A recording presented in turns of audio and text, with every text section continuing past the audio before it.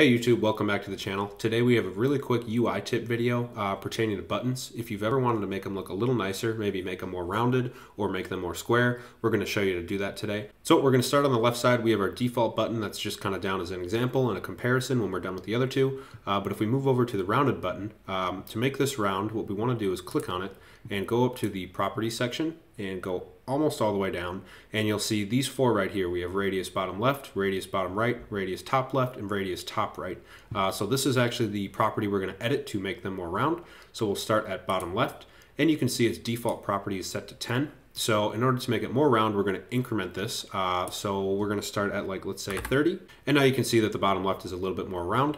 So we'll change all the properties. So we'll go radius bottom right, set that to 30. Radius top left, set that to 30, and radius top right, and set that to 30.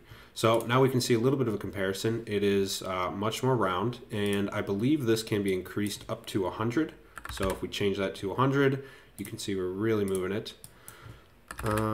Just change the rest of these.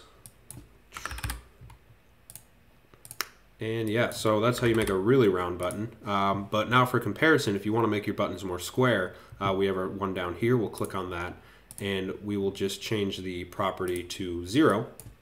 So if we change all four of these to 0, radius top left, and radius top right. Yeah, so just a really quick UI tip if you're working with buttons a lot in Power Apps.